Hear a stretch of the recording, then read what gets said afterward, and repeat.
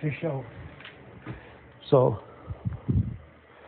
this that was leaking all over the place is now replaced, and I'm filling in the holes right now. I'm just running it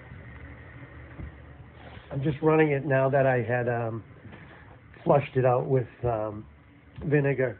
I got a ton of sediment out of it, and it's taken a little bit longer than I thought, but what am I going to do? It was a mess.